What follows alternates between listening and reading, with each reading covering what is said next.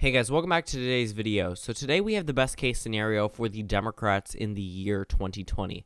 Obviously, they will be going against the incumbent president, Donald Trump, and it's going to be pretty much a very hotly contested election, to say the least. And it's not going to be a blowout for either candidate just based off how partisan voters have gotten. But in a case where the Democrats had everything in their favor, a weakened GOP, and a very unpopular Donald Trump, we're going to see how the best case scenario for the Democratic Party. So I'm going to start this off how I did my best case scenario for Donald Trump video, where I just pretty much gave all the Democratic states from 2016 back to the Democrats, or like I did with the Republicans, all the Republican states back to the Republicans. So they would pretty much win.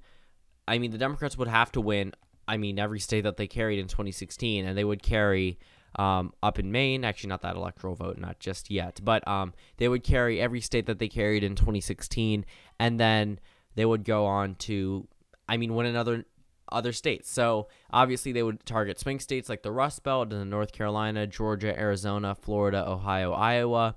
But obviously if we have an extremely unpopular president, then things probably aren't going to be in his favor.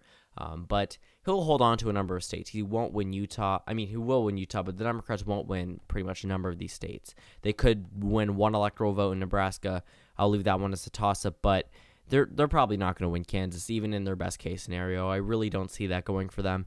It is possible in 2024, but this, again, isn't 2024. These are pretty much all the safe states, and that gives Donald Trump 153 electoral votes compared to the Democrats already at 232, obviously all the states Hillary Clinton carried. So first things first, they would need to win back the Rust Belt, which is very easy for them to do. They'll probably do it in 2020 regardless. But as of right now, I see the Rust Belt going back to the Democrats in their best case scenario. They'd also hold on to that one electoral vote in Maine, putting them at 279 electoral votes. So where can they expand their lead? They would carry Florida. After everything that's happened down in Florida, it looks very likely that the Democrats are probably going to hold the Senate seat, win the governor election, and then probably carry it in 2020. But again, midterm elections aren't always indications of regular election years, as what we saw in 2010 did not correlate with what we saw in 2012.